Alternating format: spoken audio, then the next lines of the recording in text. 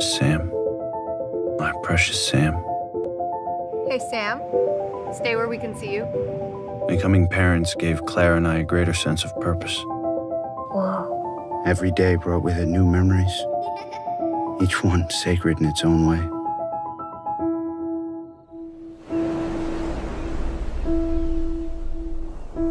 It doesn't feel real. I know exactly what you mean. Dad? Dad, I'm scared. I think I'm going crazy. I saw her. Maybe you should think about talking to someone. Like a grief counselor. When Sam died, I began to notice these inconsistencies. Do you remember where this was taken? Yeah, it's Griffith Observatory. I swear, I remember taking this photograph, but we were in Seattle. How would you feel if you could no longer trust your own memories?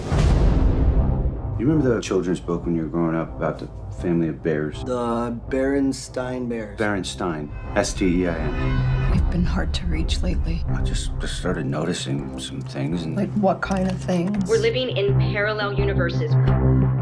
Can you picture the Monopoly Man? Yeah. What's on his face? Monocle. Apparently, it's never been the case. The Mandela effect. Either we're sliding between parallel realities, or like a simulation, and it's glitching out. Do you hear yourself right now? Maybe it's in my head, Claire, but what if it's not? Maybe none of this is real.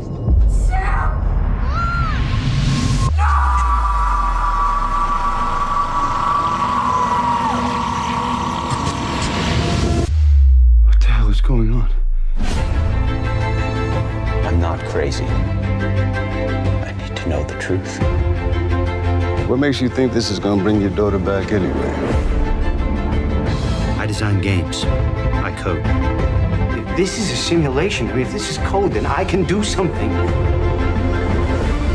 It's no small thing shutting the world down. There's something you're gonna need to understand. Ideas are dangerous things.